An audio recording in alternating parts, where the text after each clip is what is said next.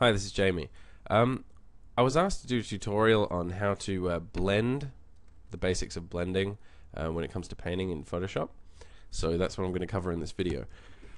So essentially, the idea is when you're painting something, an apple, a person, a tree, whatever, you're probably going to want to blend the colors that you paint onto the canvas in real life and in digital painting. Unless you're doing some kind of impressionist piece, you're going to want to blend your colors together in order to get that, subtle gradation of the shadowy side of an apple to the highlighted side. So that's what I'm going to show you in this video.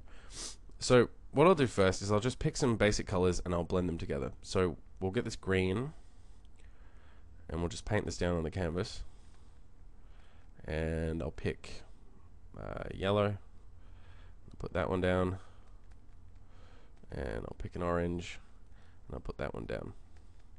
So we've got some nice differences in color there. Now the first thing you're going to want to do is get a Wacom tablet. If you don't have a Wacom tablet or some other form of tablet, there's plenty of brands.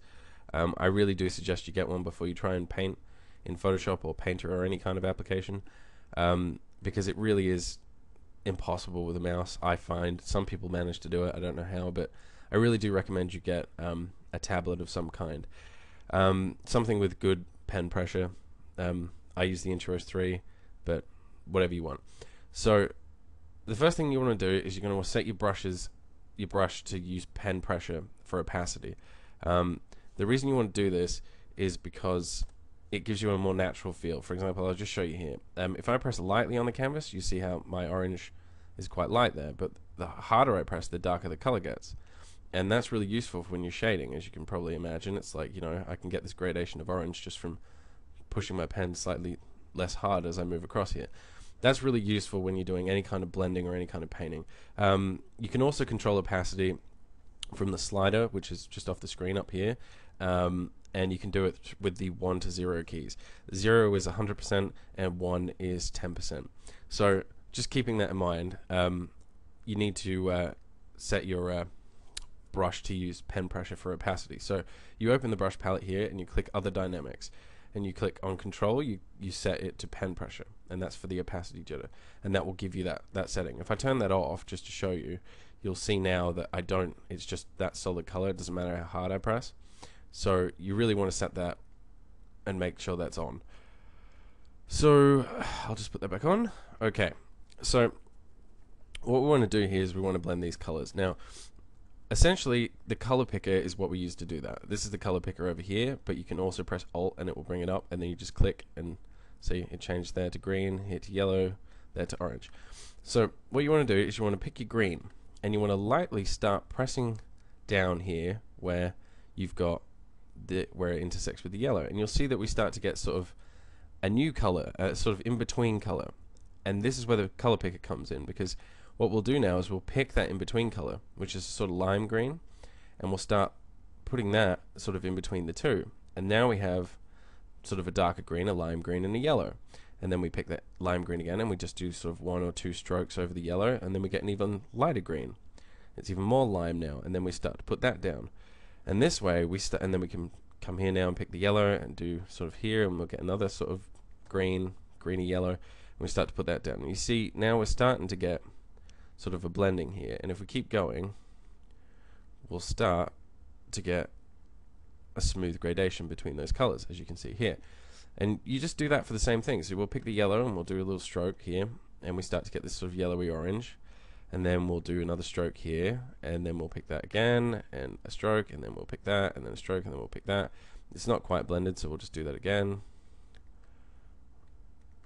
and you just keep doing that, and you just pick the color until you sort of can find, you get your orange, and you go, okay, that's the solid orange. You do your little stroke, and then you've got a sort of lighter orange or a darker orange, depending on what you're blending with, and you just keep picking those colors up and putting them back down. And that's essentially the basic principle of it. It's quite simple. It can get complicated, obviously, when you're doing a big complicated painting or you're doing a portrait or something like that, but this is pretty much the basic technique behind it. So that's how you blend the colors. I'll give you a more practical application for it in a second. I'll just get my brushes all set up and then I'll come back. Okay, so what I've done here is I've just painted a circle. and I had to change my brush to do that. That's why I paused the video. So I've just painted a solid blue circle, and now what we want to do is make that three-dimensional with some shading.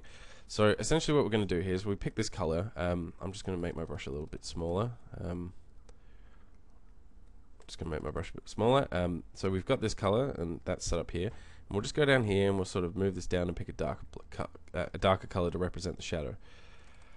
And then what we do is just the same process as over here. We just start sort of lightly painting that shadow in.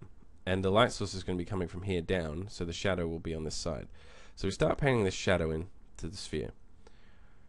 And at first it's not going to look very good, but once you've got some shading in, it will. So we've got a shadow area, and now we need a highlight area. So we pick this color again, and we'll just move up sort of about here, get a brighter blue, and we'll start to put that in here.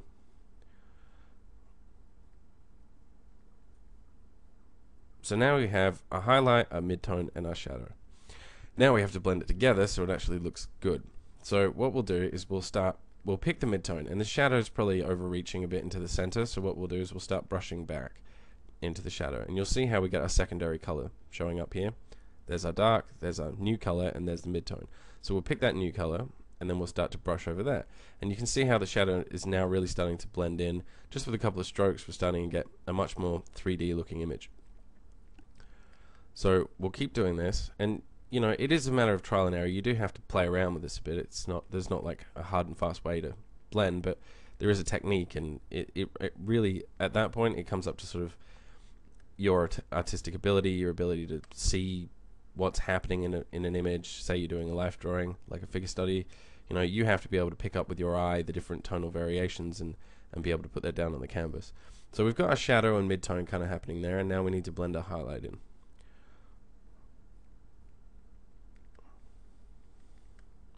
And again, it's just the same process of, you know, keep picking up those colors as they get darker or lighter and using them to blend everything together.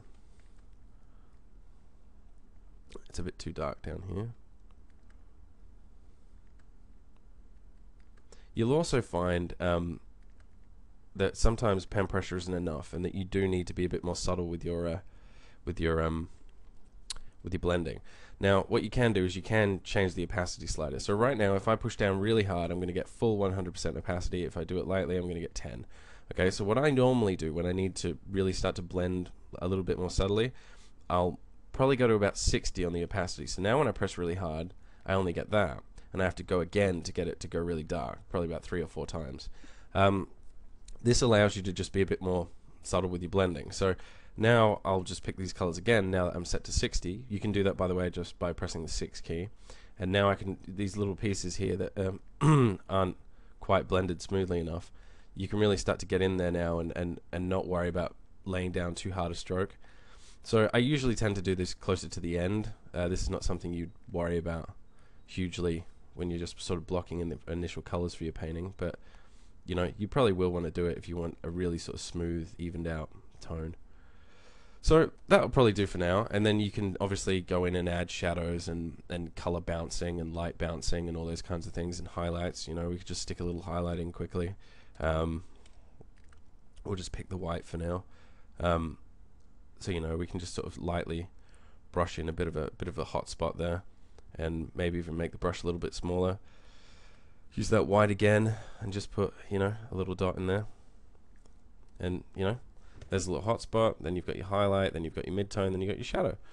So that's basically how you paint in Photoshop, the basics of blending and how to sort of, you know, start creating images. I hope this was helpful, and if you have any suggestions for tutorials, please post them below if you're on YouTube, and if you're on Digital Arts Front, post them in the forums. Thanks guys, bye.